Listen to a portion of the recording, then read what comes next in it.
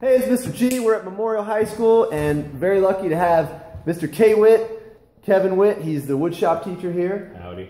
And what he's going to do is he's going to show us a comparison of his joinery. I'll let him explain, but this is a continuation of the first video introducing this project where all the students had tried different types of joinery. All right, take it away. Like Ron said, we're doing one iteration of each one of these butt joint joineries.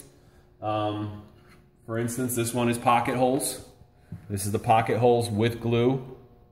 Okay, so now this has had time to dry, and what we want to do is test it out with our force meter so that we can compare it to the other types of joinery and see which one's the strongest.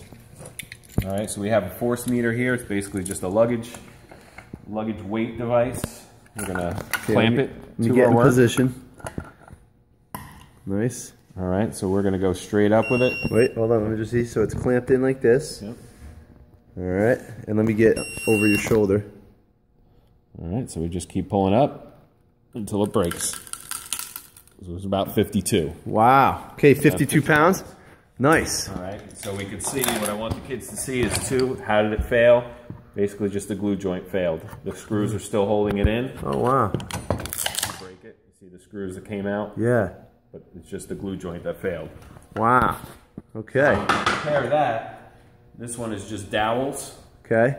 2 dowels in here. You can't really see anything. Now show me, now how do we see that? Can we see the dowels from the backside? You can, you're not supposed to, but... Okay, so they're right here. They're inside, they're okay. Just pieces of wood that are inside that and are then you glue inside. them? Okay. Yep. Put the same force meter onto this one.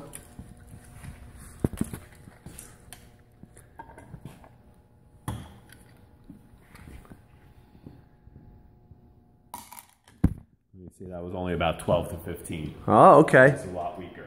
All right. All right. Now, how do you make these pocket holes? That was the other thing I wanted to ask you. Take a piece of wood over to our pocket hole jig over here. It's a little used and dirty from the last class.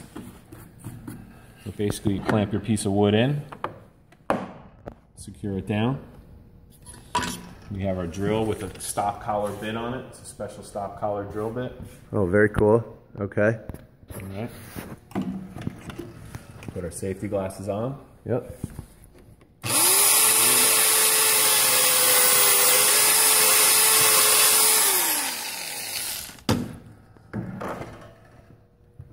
Our pocket hole. Very cool, and then that goes through like that. Yep. You put a screw in it and drive it in. Excellent.